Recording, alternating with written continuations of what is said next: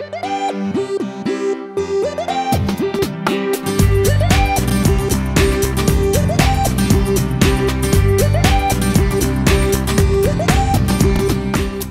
and welcome to KennyRoy.com. I'm Kenny Roy. This is the lecture for the month of January 2014, and it is called Planning for Success.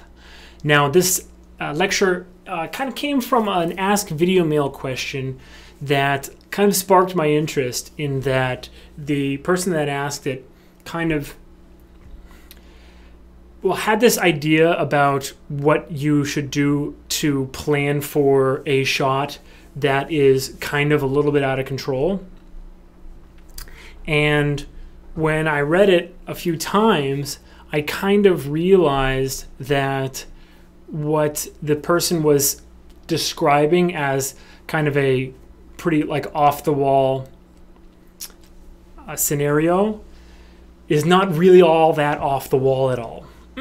And you're more than likely going to encounter something very similar to it.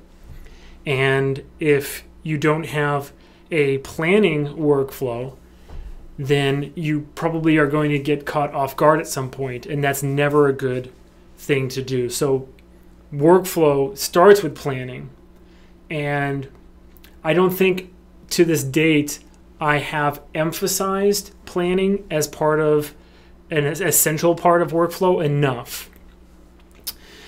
You see me when I'm working sometimes just jump right into the animation, and normally that's due to the fact that I have something to show you that's in the middle of workflow, or it's a workflow choice that comes later and all the planning would be done by that point. Whatever the case is, I still felt it was necessary to just show you a good planning workflow. And it's not like any other planning workflow you've seen. I can promise you that much. It has a lot of the same elements in it, but remember, what I like to try to do is to give you a way to think about the animation and the work ahead of you in a way that will make it so that you're never scared or caught off guard, or there's never a question mark above your head. And that's normally how it is for beginner animators. Every single shot that you get, it's kind of like, well, how am I going to do this one? Well, you're going to do it, you're going to actually accomplish it the same way you accomplished the last one, or hopefully your last best work. That's what workflow is, right? Now, what you're animating is going to change. So if you, for instance, had a shot with a character jumping over a horse, and then the next shot you have a tube of toothpaste splatting on the concrete, well, you're not actually going to use some of the same, you use some of them, but not all of the same techniques to do it.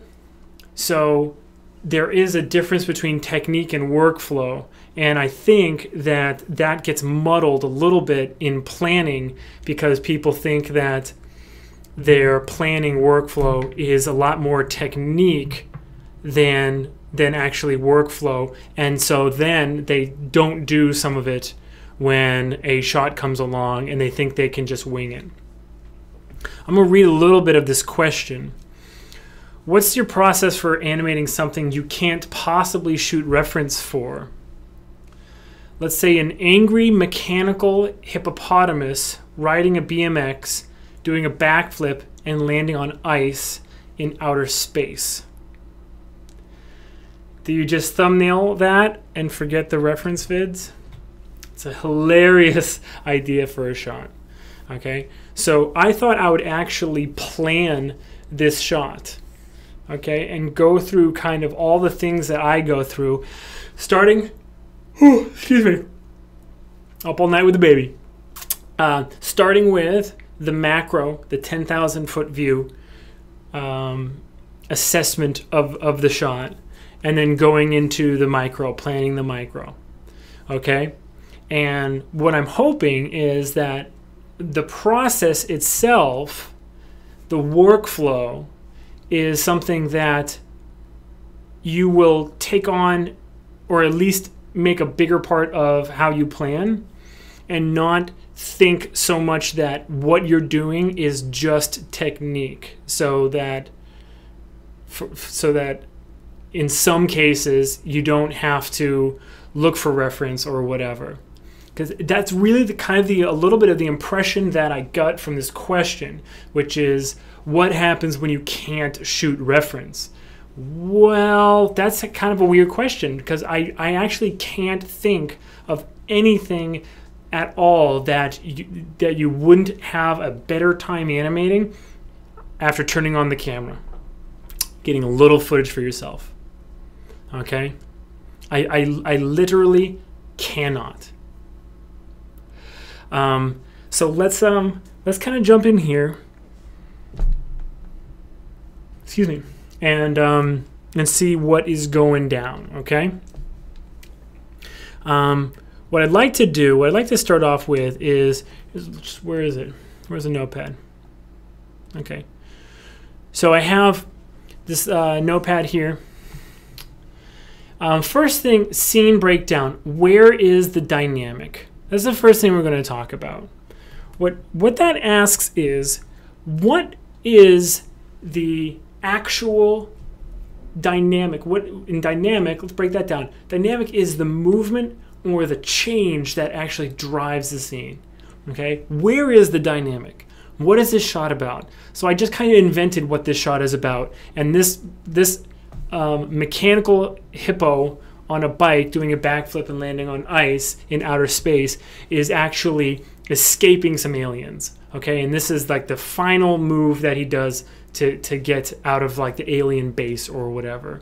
Okay, but where is the dynamic actually asks, like, what is accomplished by the motion, or at least that's what it asks for me. What is accomplished by this?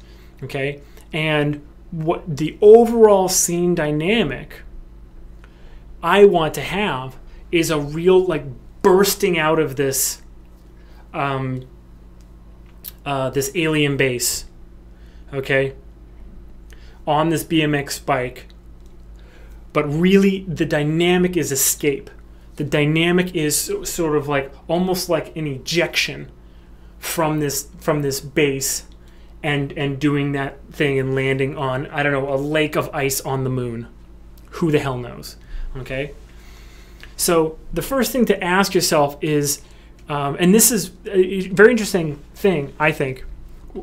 We did a table read because we're doing a feature film here at Arconics. We did a table read, and a lot of the notes, the writer was there. I'm directing it. The writer was there, and he asked some questions of the people who were doing the performance of the table read. And a lot of their answers could have been separated. God, I'm so sorry. It serves me right for being up so late, though. A lot of the questions could have been separated into understanding what goes on in the movie and what the movie is about. Okay, so that's kind of the task of you as an animator. The scene dynamic is not necessarily what goes on, it's more what the scene is about and how the motion kind of accomplishes that. Okay, so this dynamic we want is escape, right? Almost being like birthed into like space. Okay, shooting out. Okay, next thing we want to look at is what are the forces? Let me make this font a little bit bigger so you can see it. What are the forces? And what that means is, this is a lot more like what happens to get that scene dynamic. What are the forces? Well, we have a major force, which is that hippopotamus bursting out of this like this glass base, right? That's a major force. And then is there another force that's like acting on the hippopotamus? If there's not, that's fine. There can be just one major driving force for the scene. Okay, we're going to get into all the forces that are at play in the rest of the shot in a second, but once you know that, and you separate these things, and this may seem like I'm getting super technical, like why am I doing this? Well, I've only been talking for 5 minutes about this, and 5 minutes of thinking about a shot. I mean, you can do that like normally, like from your car, like walking to your desk. If you stop at the water cooler every single morning, you know what I mean? It's not a waste of time to get this granular. All right, and then next up is simplifying forces. What simplifying forces means is we're going to kind of start to ignore forces that don't contribute to the dynamic of the scene and only focus down on those forces that are going to be a part of the story we're trying to tell, or the action that really like drives the scene. Okay, so I'm going to start trying to simplify this force, okay, on screen, because this is a super physical shot. All right, I should note that this works for non-super physical shots, but the scene breakdown is a little bit different. Okay, but I did want to take on this shot because this animators seem to think that you're kind of like left out in the cold when there's not something that's easily video referenced. So here is Mischief. I love Mischief. It's so cool. It's like a vector and also like raster drawing program. It's really weird. It's really weird and awesome. How do I go back? There we go. So cool. So I'm going to just start. It's easier to do this kind of visually. I'm going to just start like drawing like kind of like what that force is. Okay. And for me, it's almost like there's like this explosion, right? But like the explosion kind of like shoots out like this hippopotamus that's on this bike, right? And this gigantic force that's just being like hurtled forward, right? On this what do you call it? This motorcycle, or what was it? Is a BMX, right? So I'm not going to spend too much time like rendering this out. I'm just going to kind of like what really is going on here. And I like the idea that there's like this bursting out that that sort of radiates as well. Okay, and why am I getting so technical? Let me draw the rest of the base. Right, so we got this little alien like base, and it's got like this like glass pod, right? And I don't know, it's connected to a building back here or whatever. And then here's the moon, like craters and stuff, right? And so this guy just like flies out. All right. So I like the idea that the main force of this shot is really this super high dynamic action of him flying out, and glass and whatever scattering and like really kind of like exploding in all directions.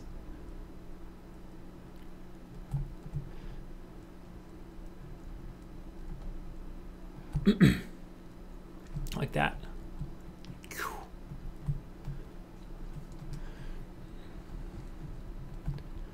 Let's flesh out this base a little bit.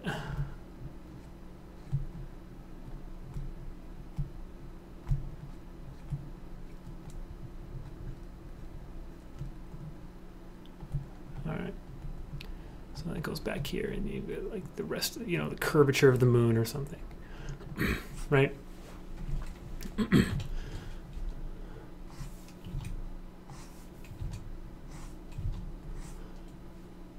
Moon isn't that curved. Okay, so this is. Am I going to use this? No, probably not.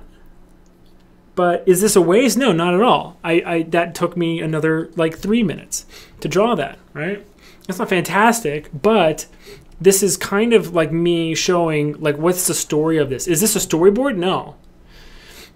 The storyboard will have my staging decisions. Okay, storyboard. We'll get to this in a second, but the difference between a storyboard and a thumbnail. A thumbnail is for you as an animator to figure out pose and weight and sort of like, you know, the dynamic within the character. And the storyboard is for the scene dynamic. It's the action of the character matched with staging to and camera to give you the you know what you're going to see in the shot. Okay, but I just like to kind of like start off with just a very basic idea of the dynamic of the scene. Okay, so that's really what is super important to get going in this scene. Now, did I draw this explosion happening? Boom. And then draw the hippopotamus doing this landing, you know, this crazy landing on the moon, right? I think it was doing a backflip, right? Right, and landing on the moon, and then there's the, you know, the lake of ice. And this big impact right here. No, those are all things that are going to happen, but it's not the dynamic of the scene. It's not the main thing that's going to get the energy across. What are some other examples? I liked how I gave this example, I think, the other day in a video mail. I like how Sean Kelly animated in Transformers. He's a guy that really understands dynamic. He really seems to be able to create a very clear dynamic in every single shot that he does.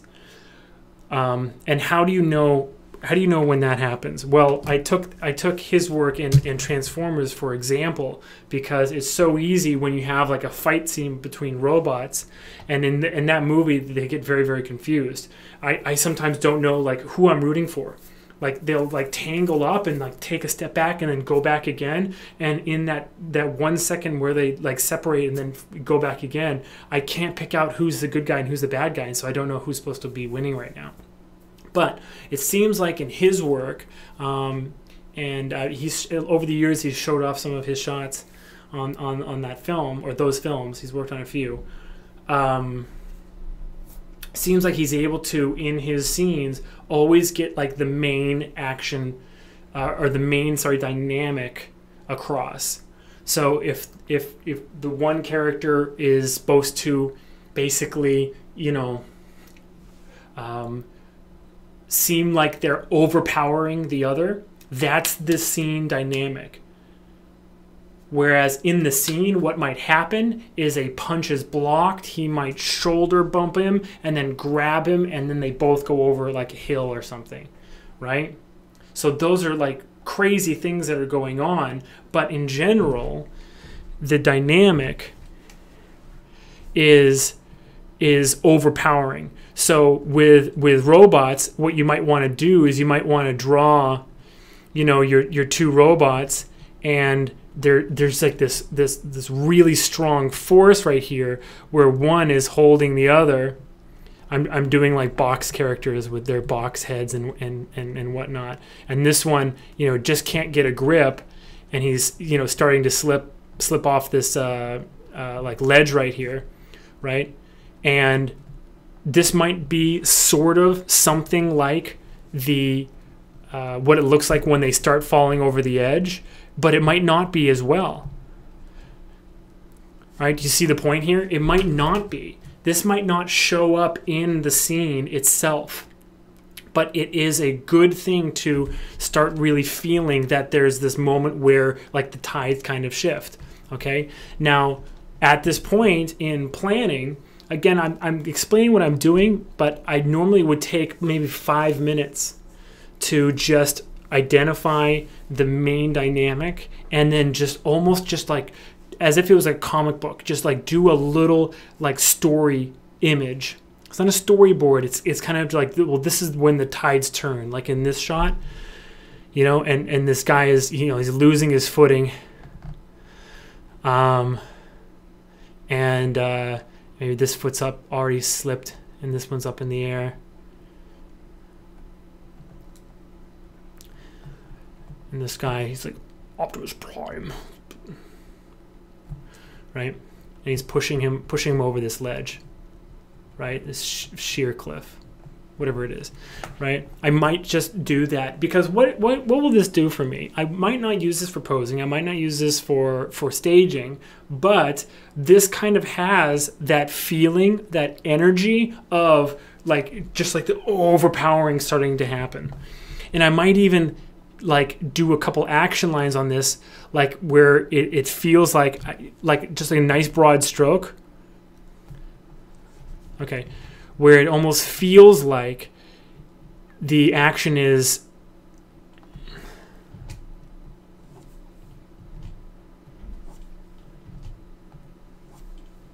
like that, where like I'm using the thickness of the line and everything to kind of really feel like something is changing in this shot.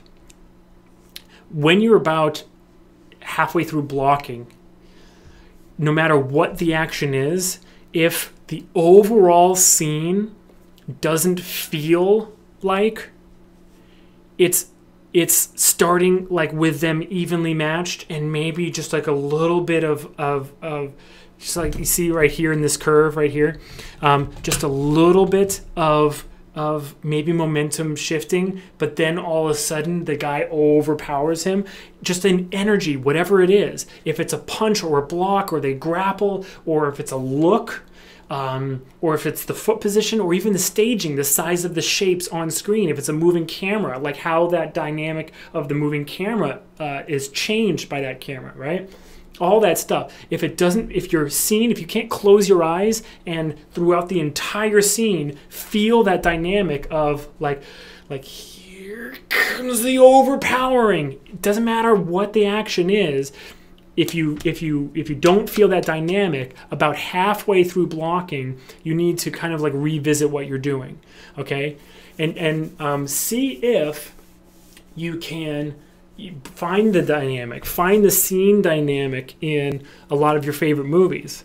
And what you might find is that, especially in some of like, you know, like these gigantic robot movies, like Pacific Rim is a good example. I'm not saying that the animation isn't fantastic, but a lot of shots are missing, for me at least, a overall dynamic.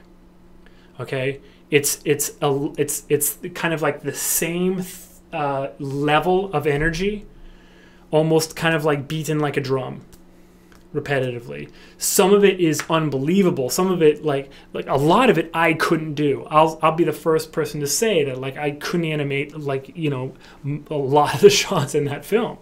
All right, but at the same time, we should try to train our eye to find that. A good example when the dynamic is really, really, really good is when the Jaeger is fighting the kaiju and it gets to the point where he grabs the boat. Okay, because that like the 6 or 7 shots like running up to that moment where he smashes him with the boat, it really, really felt like in the staging and like the energy and whatever, that it was like a build up to this gigantic smash. All right, and so the dynamic of that entire sequence is kind of like this, is kind of just building up. Actually, let me do this. It's like building up and building up and building up and building and smashing him like that. That would be like the sort of the action line that I would draw. I might draw like a pose. I might draw like a drawing like this where a Jaeger like is smashing him, but then I would draw like sort of this action line where it's just like building and building and building and lifting it up and just dropping on him. And that's like sort of the energy of the scene. I think I've shown you guys these things before, hopefully. These are my favorite things to refer to when it comes down to like the energy of scene. This is kind of a way, it's almost like calligraphy, but it's a great way to sort of analyze the dynamic of a character. Up at the top, this is from Surf's Up. So if you've ever seen that film, if you haven't, you should watch it. It's great. Big Z just he's got like one energy. He's got like one wavelength, and it's just relaxation, right? Lonnie, also very, very, very relaxed, and she's got a little bit of direction and a little bit of interest. Tank is just like a bullet. Chicken Joe has like a huge amount of energy, but he has like no refinement to it. Cody at the beginning of the film has like limitless energy, but no focus. Limitless energy, and you can tell there's so much potential. By the end of the film, when he's sort of assimilated some of Chicken Joe's, you know, like randomness, a little bit of Lonnie's sort of calligraphy, and then really tapped into his own energy the way Big Z teaches him to, Cody at the end of the film has this absolutely just gorgeous style. And you could argue that what we're looking at is kind of like the foam, or you know, the trail that the character leaves behind their surfboard. But really, I think that this is actually almost like a signature. It's like almost like an energy signature of each one of these characters. Okay, so armed with this kind of like line, can you imagine approaching a shot now when I tell you, okay, here's the dynamic of the scene, okay? Look at this Cody end of film, all right? Right now, the way that you're having him kind of, you know, kind of just like one wavelength is kind of like Big Z. That's what I'm talking about in the like the kaiju fights. Some of the kaiju fights, it kind of just felt like hit and then hit and then hit and then hit, and there's no real like progress in terms of like energy, right? But if I tell you, okay, now it's time for you to kick it up a notch. It looks like Big Z, like even though he's doing like little tricks and whatever, it still feels like it's on like a wavelength. I really want you to turn it up a notch and do this, like this bottom one, Cody at the end of the film. That's what I want to see, right? Could you do that? I think most of you could, armed with that. So is it necessary to be able to do like gorgeous calligraphy like that? No. I mean, look at this silly line that I made here, right? Okay. So that's what I'm talking about in terms of sort of like accessing and simplifying the dynamic of the scene. How is the energy kind of being exhausted as the scene goes on? Now we do a character breakdown. Okay, what's the dynamic within the character? Now I started doing just like a little thumb of a hippo on a BMX bike. And it doesn't matter really what the character is. You really need to start thinking about like what are going to be some of the dynamics that you want the character to actually have within the character, not just the scene, because the character is almost like, in this scene, the character is almost like a projectile that's coming out of the space station, right? What about within the character? There was this shot on Kong that I had where Kong grabs onto, basically he's on a ledge, woo. Basically he's on a ledge, and he's sitting here, and he has to leap out. So he's holding on, and he reaches and leaps out, looking for to try to grab onto this T-Rex that is swinging back and forth, okay? And the crazy thing is that this T-Rex, I remember it like it was yesterday, how I had to thumbnail this thing. Major weight right here, major shape, and then his torso, like that. And his torso was being held up, but then his head was sort of dangling, like that. And the arms don't do anything. And the legs were sort of just dangling. They really couldn't, you know, find anything to hook onto. And then the tail was hanging as well. But he was suspended by vines and swinging back and forth, right? And my shot was where Kong leaps out and grabs onto this T-Rex and grabs onto his tail, actually, and right before, see, Anne is swinging in some vines right here. So she's just about to swing right into the jaws of the T-Rex, and Kong grabs his tail.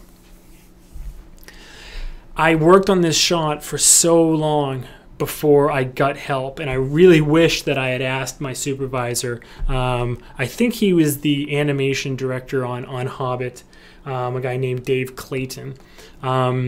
I wish I'd asked him a lot earlier for help, because he was so gracious when I finally did ask him for help. I felt stupid for waiting so long. So really, don't do as I do as I say. Ask your soups for help. They're there to help you. They want to help you. It's great. But anyway, what ended up happening was I kept on having this problem where Kong, I don't think I can show the shot. I don't want to get in trouble. I've gotten in trouble before showing stuff. Where my problem was that when Kong was leaping out, the dynamic within the two characters was totally wrong. And what I mean by that is what needed to happen within the body, with body mechanics, pose, silhouette, and basically staging, like where they ended up. Time after time, I reblocked it like 10 times. Time after time, there was like no dynamic. And what really needed to happen was the dynamic within the character, within the T-Rex, needed to feel like he was like on his way, ready to snap at her, and he is completely like maxed out. Like when Kong grabs the tail and yanks, he has to be completely like totally, I don't know how to explain it, but maxed out. He just misses her. And if and here's the reason why. If he didn't max out, then it would almost look like, you know, if he tried a little harder, he still would have gotten her. So it needed to look like Kong yanking on his tail, like stopped him at the maximum limit of where like he could stop. Okay? And then with Kong, it needed to feel like the dynamic was all in. So it wasn't just that he was reaching and was grabbing onto the tail and like had the strength to pull. It needed to look like he was latching on, and his entire weight, he was like throwing everything into it.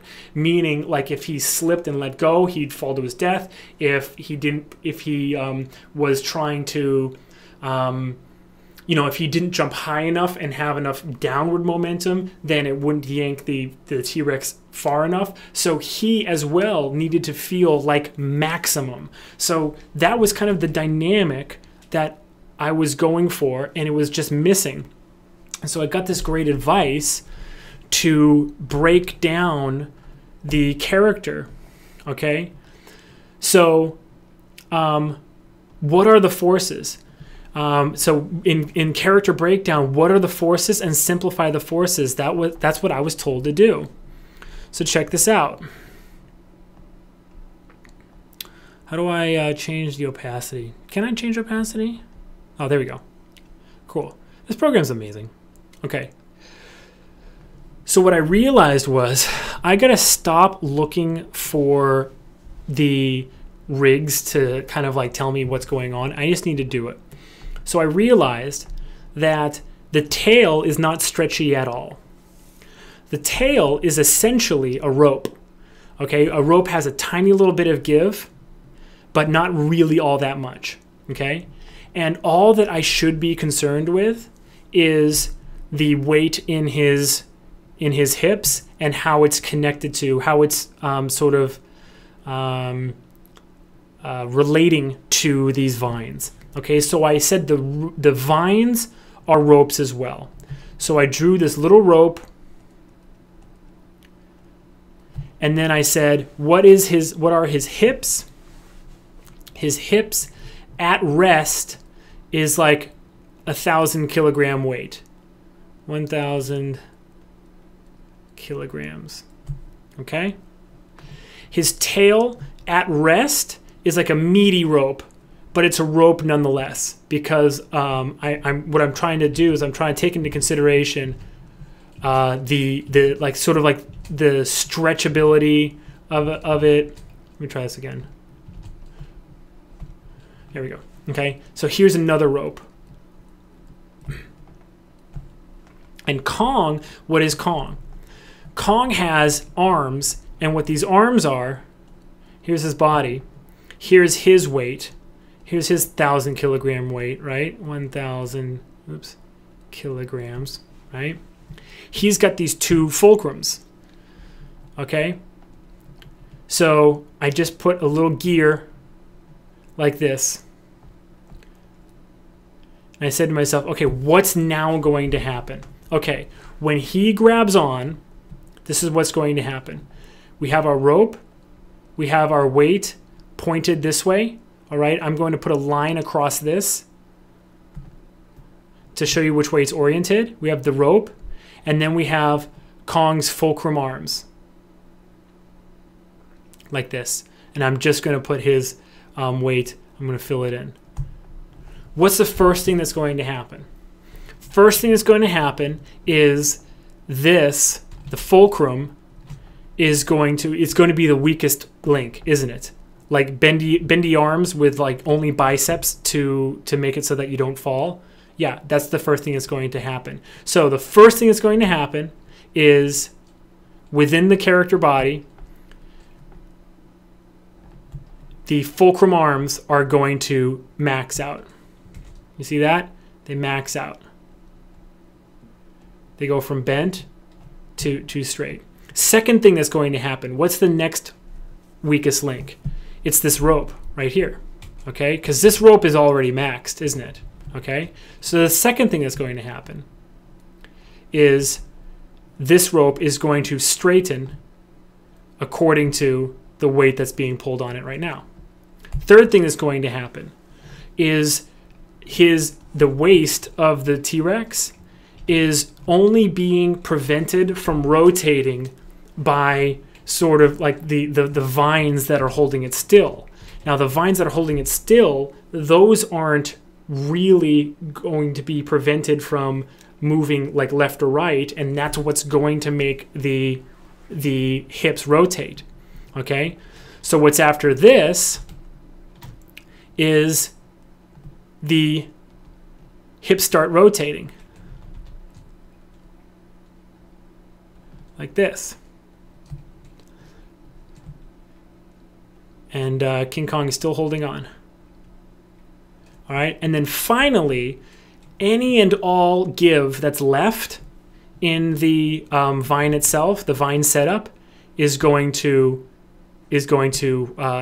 start stretching, and it's going to hit its max. Okay, so here we go. This ended up being something like this. I don't have the sketchbook anymore, but I have a sketchbook filled with this thing.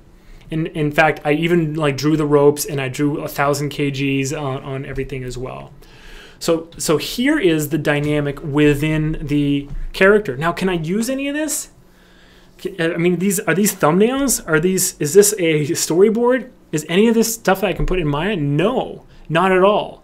But we're 38 minutes.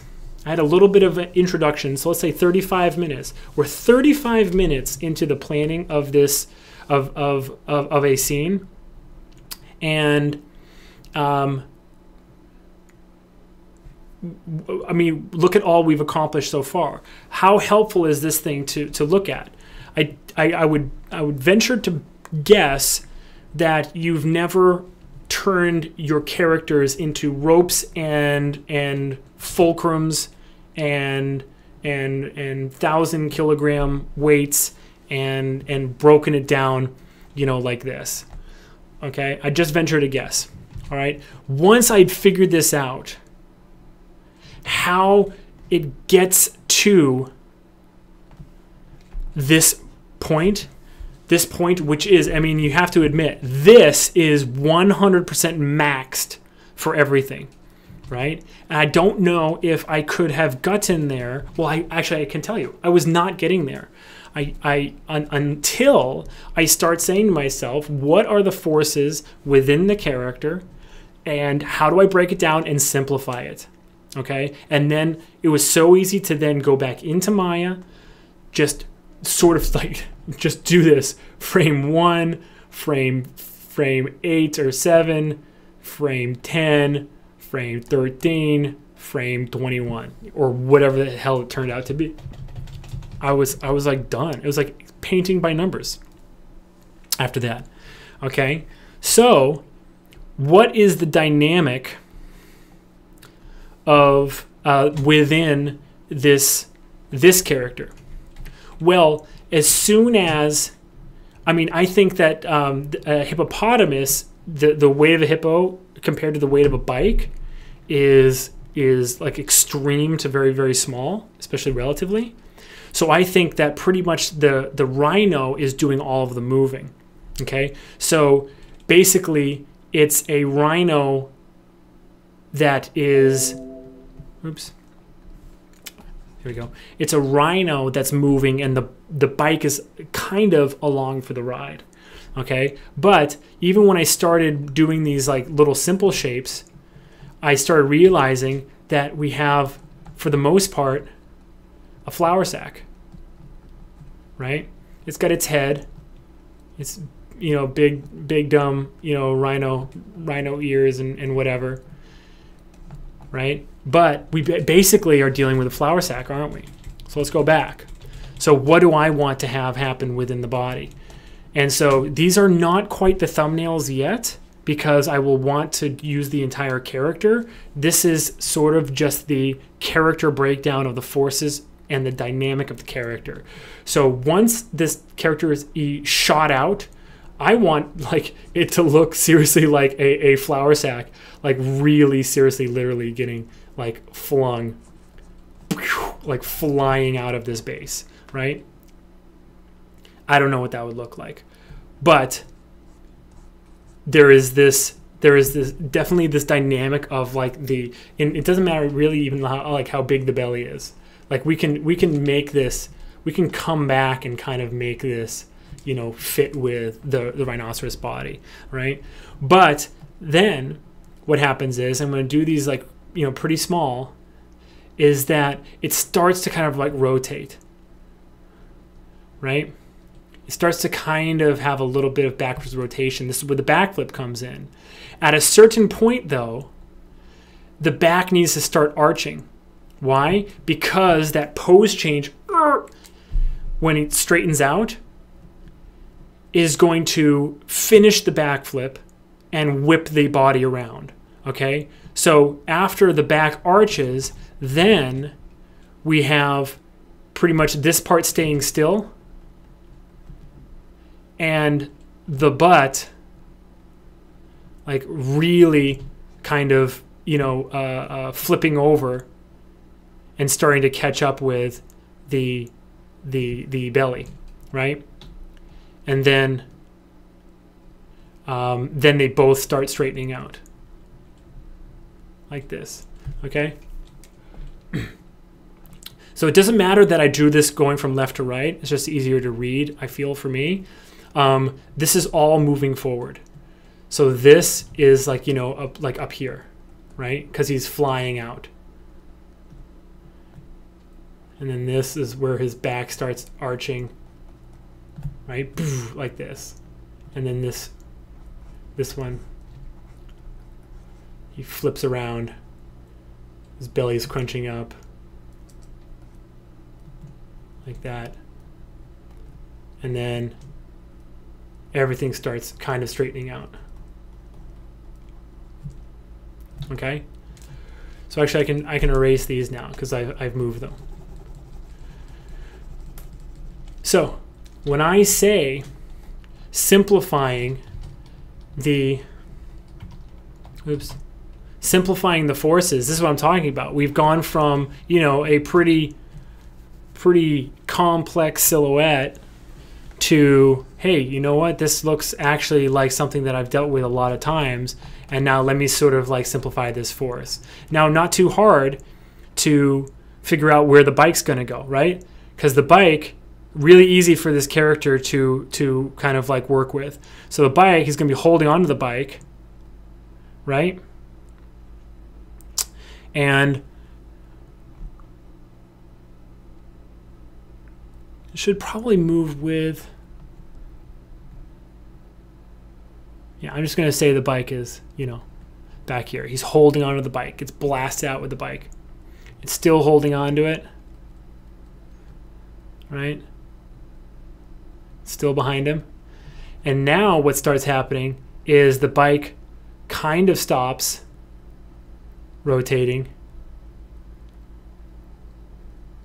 And as the butt kind of like starts coming down, you know, he's almost on the seat, right?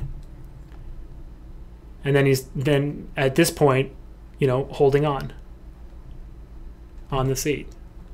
Blasted out with holding the bike like this, finishes the backflip, and then comes around. And then lands. Right here. And what do we do when something like this big lands? We squish it, right? But gigantic smash. Okay? You see that? Oh, it's kind of in the way. My stupid face is in the way. Let me delete this so you can see. Okay, now, how much time did I put into that?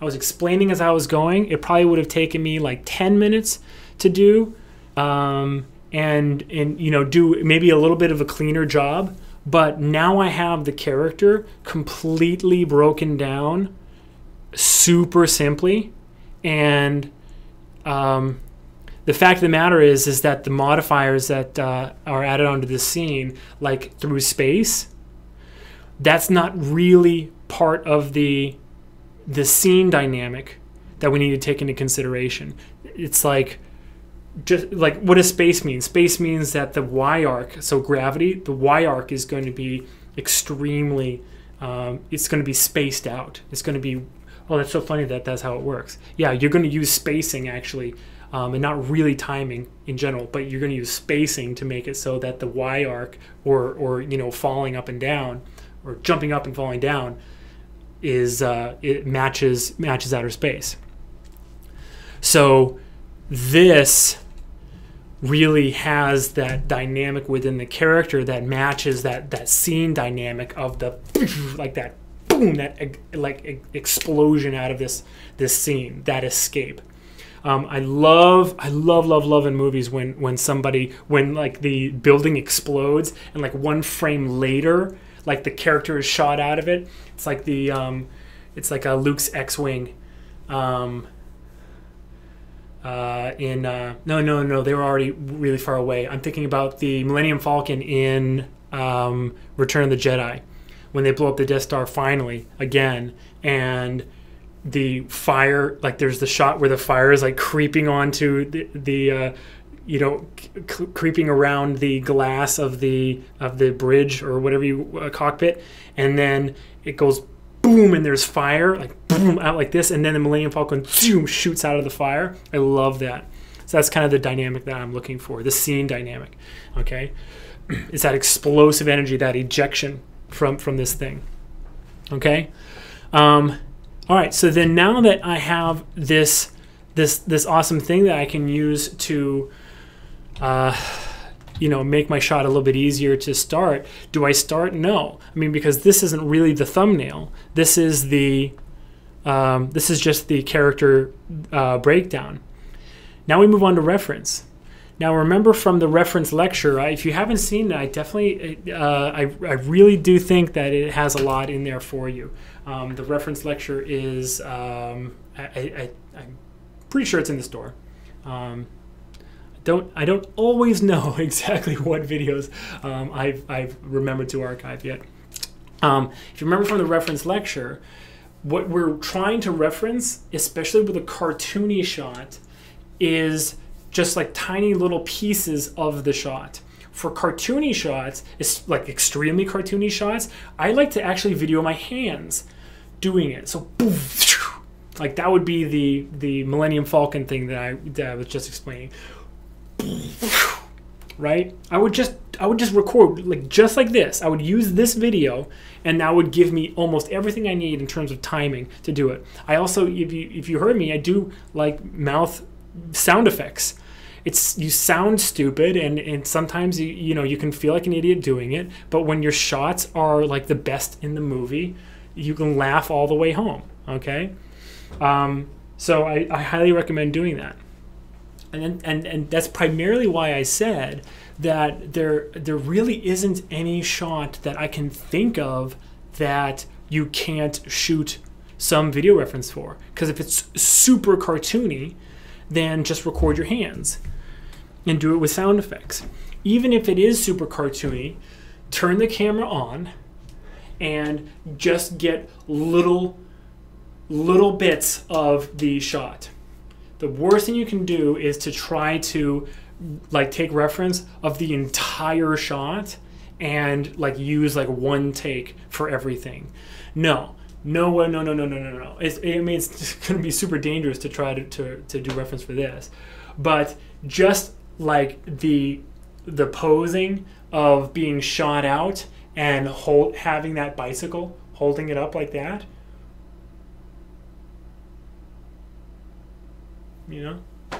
how could you shoot that? Just set up your camera and like maybe just like run and like just like jump off the curb and go like that and just see.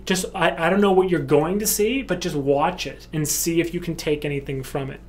Okay, get on your bike, and for this moment where the hippo lands right here,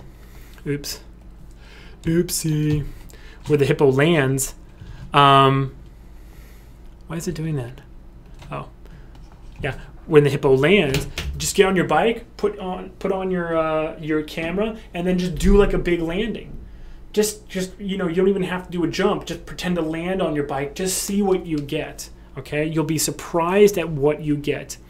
Everyone thought it was hysterical when they were doing the visual effects for Jurassic Park, and there's that video of all of the animators running through the parking lot, and one of the idiots who like falls over a trash can, and he ends up like breaking his wrist or his leg or something, and it's sad, it's tragic, poor guy, but everyone thought it's hysterical, especially like lay people thought like, oh wow, what a fun job, that must be so easy to do. Anyway, we know better. What's the point? Point is that even all the way back then, when they didn't have any clue how velociraptors, or I think they were supposed to be doing the reference for the Gallimimus, they had no clue really how the Gallimimus like moved. They still, especially considering, I mean, it just gets deeper and deeper, especially considering that, the dinosaurs all have like a dog leg, like that double bending leg. They walk on their toes basically like a dog. Considering all of that, they still like ran out into the parking lot and put their arms like this and started running and jumping over stuff. What the hell, if you think about it, what the hell were they ever expecting to get from that video reference? Posing? Certainly not. Definitely not posing. Maybe a little bit of timing, and maybe just like some je ne sais quoi of like landing on your legs when you're not using your arms to balance yourself, right? Because the dinosaurs, they don't use their arms, right? Their tiny little arms are tucked in when they're running. So maybe just a little bit of like trying to see like where the dynamic in the body is when you take a big landing just on your legs. I don't know. Because when we land, we put our arms up, we kind of like counter animate. We kind of like move our arms up like as we're falling down. And I don't know why, it doesn't do anything. But yeah, so maybe that's what they were looking for. But whatever they were looking for, they found something in there. So I guess to answer the question that kind of made me want to do this lecture, When you think that you have a shot that you cannot shoot your own video reference for, then think again, because you would always use your hands and shoot some reference that is the sole intent of it is to just find like a little nugget here and there, and not try to shoot reference for the whole thing. Okay, that's my main advice. And then hunting for reference, we don't ever want to like refer to the one thing ever.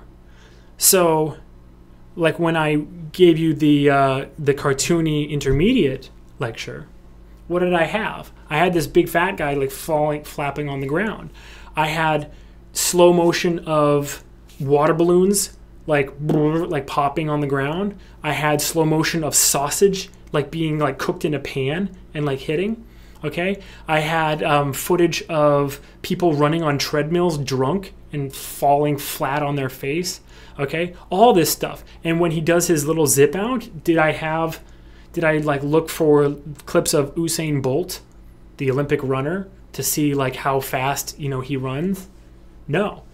I took slow motion of rubber bands because that's the impression that I wanted to give. If you haven't seen the cartoony lectures, you should watch those. You should watch all three of them, because you get off the hook so much once you finally realize that all the audience is really dying for is just the impression of the motion. That's it. They're just looking for that really strong feeling of what you're trying to get across, and not the motion itself. Okay? That's what you need to finally realize, and it's so much easier to animate once you've done that. I promise you. I promise. Okay. So in terms of collecting reference, yeah, you can go to like reference. They have some hippos, right? But this isn't all that exciting. This is not really going to give us that much to work with when we're trying to get our shot, our super dynamic scene done, is it? Not really. Not at the end of the day. You'd be much better going on YouTube. This is not loading.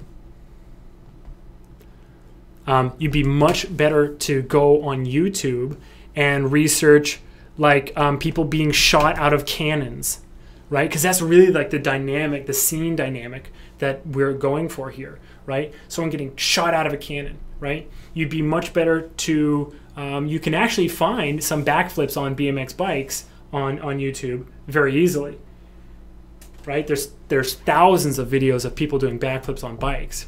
That's good. And then you probably want to take a page out of my cartoony book and look for some like, you know, slow motion water balloons and sausages and things being dropped, so you can really have a hysterical landing on this tiny little bike. It'd be, to me, it's funniest when it's a really small bike and like right here, like this gigantic character is like crushing this tiny little bike, right? Not a bike made as big as a hippo would need for me. So, at any rate, when you think that there's no reference, then come on, you just gotta start thinking about it. Okay, now that we've gathered reference that gives us the impression, now we need to move on to thumbs. One thing that people I think a mistake that people make early on is they try to stage the action a little too early. Okay, and what staging is when you try to figure out exactly like where they're going to land and kind of like where the camera is, because it has to do a little bit with directing the scene. I believe that you should shoot your reference and gather your reference, draw your thumbnails from that reference and from your imagination. And your thumbnails should solely perform as your dream poses, the poses that you would get in your animation if everything went absolutely perfectly. Okay?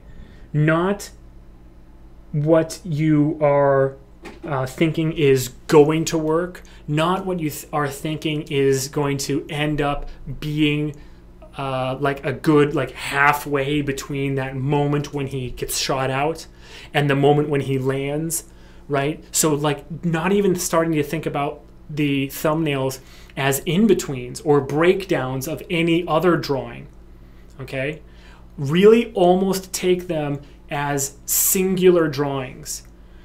If someone walked up to you and said, hey, I want you to illustrate a children's book, and on the cover is a hippopotamus getting like shot out of a cannon, or jumping off of a ramp and going through this glass window, and this alien space station is exploding around him, and he's doing a backflip, and he's like halfway done. He's like halfway through the backflip.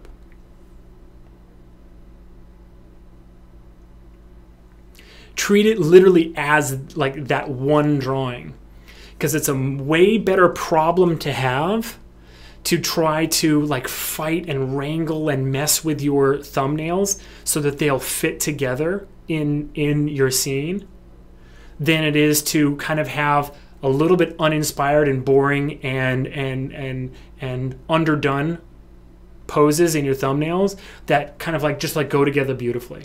Oh, this is all fitting so beautifully, and then kind of like you just watch what's on screen and really kind of like none of your poses are really even coming through.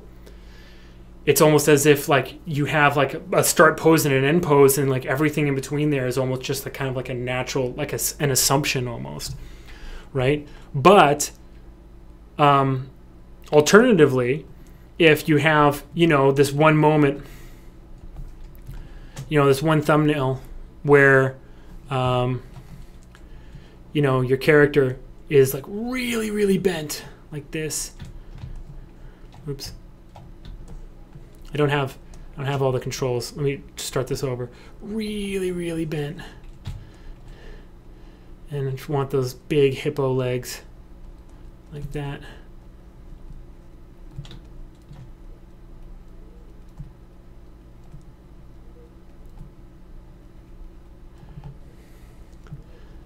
Holding on to the handlebars, those little hippo arms.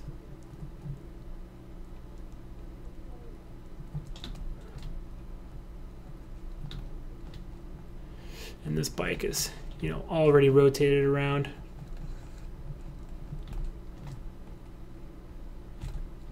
In fact, I'm already not happy with this. This needs to be even more bent. Like that.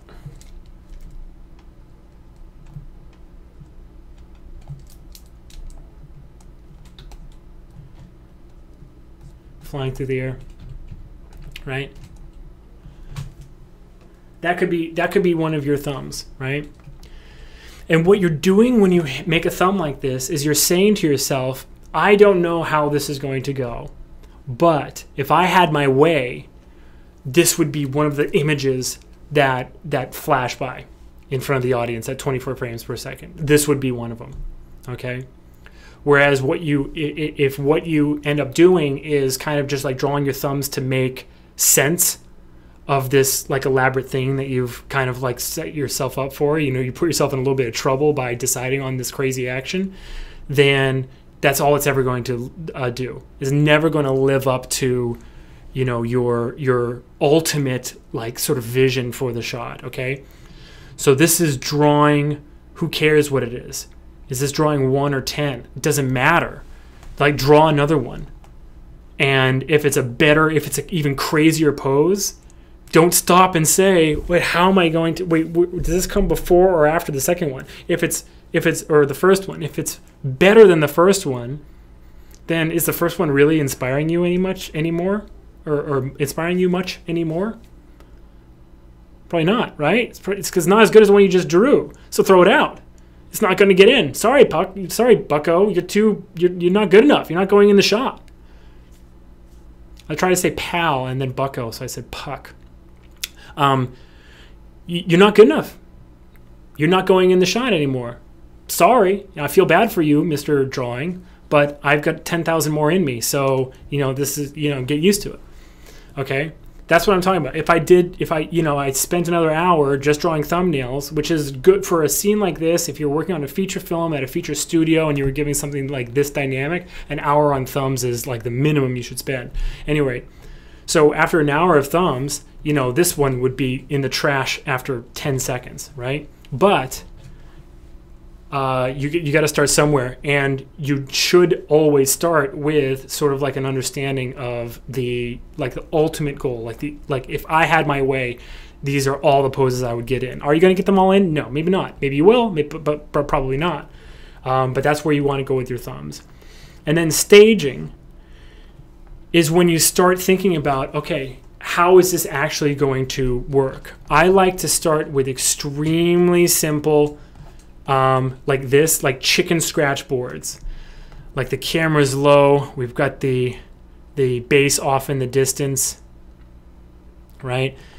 And then like it's exploding, and he comes out like this, he's flying, and then in the next shot, or in the continuation of this, seriously how loose I'm doing it right now is exactly how I normally do it. So then the camera starts panning, and the base is kind of like moving over like this, and we see this guy is actually starting to do a little bit of a backflip like this, and then camera's panned completely off of this exploded base by now, and this guy just finished this thing, and he's landing on the ice. Okay, so that's one way to do it.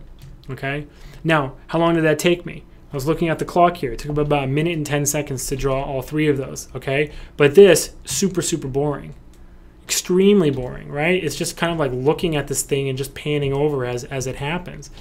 I have enough time to do another one. Let's start really close. Okay, it explodes and it comes right at us.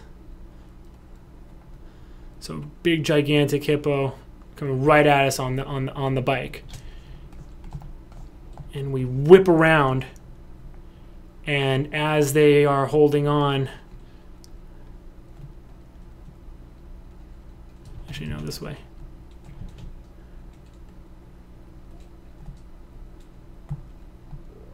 We're kind of behind them, and we whip around and we see this lake like approaching, and we're heading towards it. And then we back off just a little bit. We let the hippo gain ground, and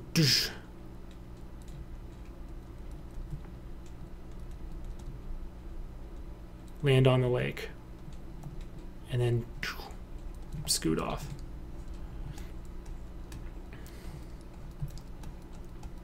Like that. Already so much more dynamic. If you haven't gotten the gist of this yet, everything I do pretty much in my workflow relies on an iterative approach. Okay? Everything. If you remember animating with tempo, you remember from that lecture that I get to my timing choices as fast as possible. Okay, by using helper objects. Why? Because I can go through 10 iterations of timing choices without ever having to touch the rig and slow myself down. And then I get to that brilliant timing choice, and then it's just, again, it's just like filling in the blanks, right? I've got my dope poses, my dream poses from my thumbnails, okay? From that thumbnail, that I know I really want to get into the shot, right? So why would I waste time posing my character to try to work out the timing? No. Poses are done. Now let's do some timing. Do it with helper objects. Go through 10 iterations, and then you'll finally get to the best choice. And then finally you just go back, get those thumbs, plug them into that beautiful timing that you've chosen, and you're done. So the exact same thing here with those staging choices. I just did 2. They took about 1 minute each. I would do 10 and then pick the best one. There's a game in improv. I'll leave you with this. There's a game in improv called New Choice. And basically, the idea is that you come out and you say something, and then off screen or off stage, someone says New Choice, and then you have to come up with something else. And it gets funny the more time they say New Choice, because you run out of ideas and you just draw a blank, and then you say something that like doesn't seem like it's going to be funny at all, but because you stopped thinking, it's the funniest. So an example, you can't really do it to yourself, but you say like, hey, I'm going to go get some McDonald's. And they're like, New Choice, some Burger King. New Choice, Pizza Hut. New Choice, circumcision. And oh, that's so funny, right? So that's the area of your brain you actually want to access. You want to drain everything and get to the good stuff as fast as possible. So an iterative approach is really, really, really necessary. So let me just go over this one more time. How I like to plan for success. First thing you need to do is break down the scene. Okay, when this is a physical shot, you need to ask yourself, what is the overall dynamic of the scene? Okay, what is really going on energy-wise? Okay, then find the forces and simplify the forces. When you're done with that, you break down the characters. What are the dynamics within the characters? What are the forces within the characters? And then simplify those forces.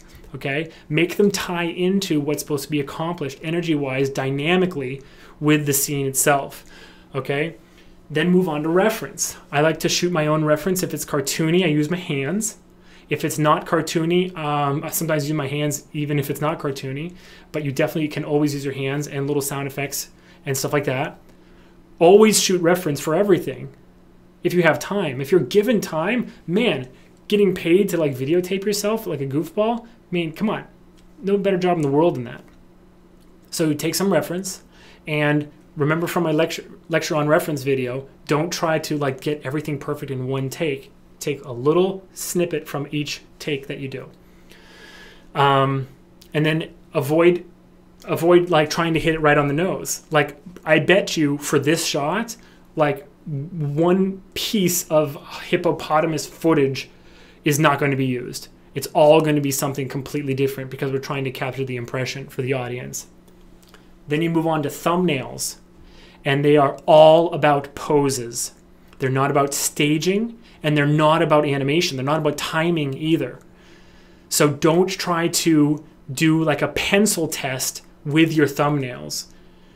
As CG animators, because Maya fights us so hard on timing anyway with its spline interpolation and all that crap, you have to be extra vigilant when you're doing that. Okay, so thumbs are all about posing. Get your poses that you would die to have in the end of your scene. Then put them away. Stage your scene. Again, iterations. The more iterations you can do, the better your scene is going to turn out, bar none, every single time. And then the last thing I have written down here is get to work. Okay, so that is my workflow. When I have the time, I employ every single one of those things. The only modifier on it is if I have time. If the client is paying enough and we can take our time to do every single one of those stages, then we will. If they're not, then we'll take out the ones that aren't going to give us as much, a leg up on getting the work done. But we don't not do them because it's one is a technique for one shot and one's a technique for another. This is the workflow. This is the process, and so it is done every single time, and the results are consistent.